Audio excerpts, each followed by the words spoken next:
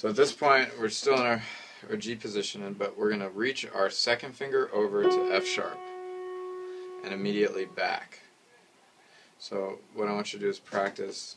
You're here, go to second finger, then back to your 5-finger position. So because it's going to look like this. Okay, so you go slow, quick, quick, quick. So you do it, and then you come back first before you play. So you're ready. And the very last bit. So 1, 3, 2. 1, 3, 2. So really this week just practice getting all those bits together. Okay.